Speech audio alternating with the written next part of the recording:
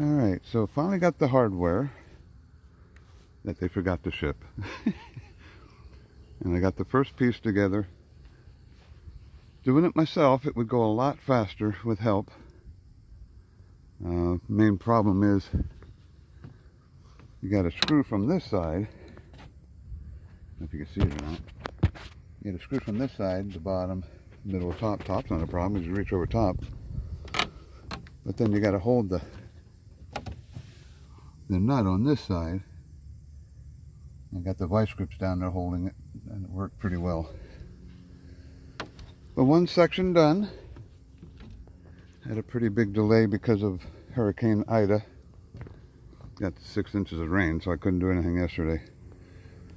But it's now 8 o'clock when I started. Took me a while to get this one together because I wanted to follow the instructions. Once you get one together, it's like shampoo, you lather, rinse, and repeat. But what a menagerie of screws. Half the time